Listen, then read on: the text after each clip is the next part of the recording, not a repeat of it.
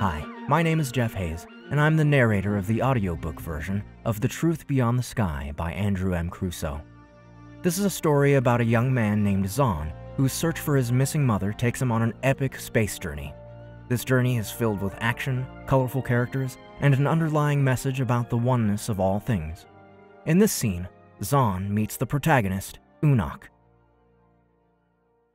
Unok led Zahn down the familiar path to the beach.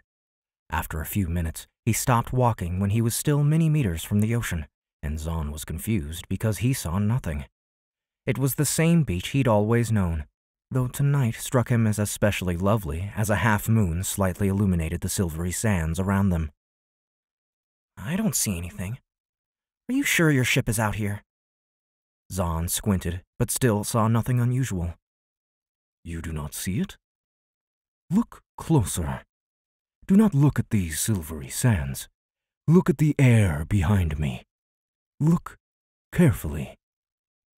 Now that Zahn's eyes had adjusted to the light, he could just make out a faint wavering shape behind Unok.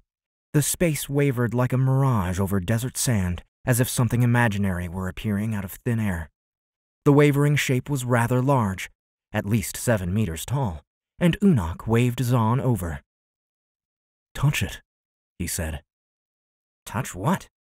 "Right here." Unok pointed to a spot and smiled, his white teeth seeming especially alive as they contrasted with the darkness of the night. Slowly, Zahn reached out his finger to the spot. After a moment of moving his finger forward, he unexpectedly felt something where he saw nothing. It was as though he were touching solid air. "Wow! But if this is really a ship, can I see inside? To prove it's yours, I mean." "What do you think, Navika?" Unok said, seemingly to the air itself. At that moment, a voice came from nowhere. It was as if the air itself spoke. The voice was crisp and calm. "That is your choice, Unok."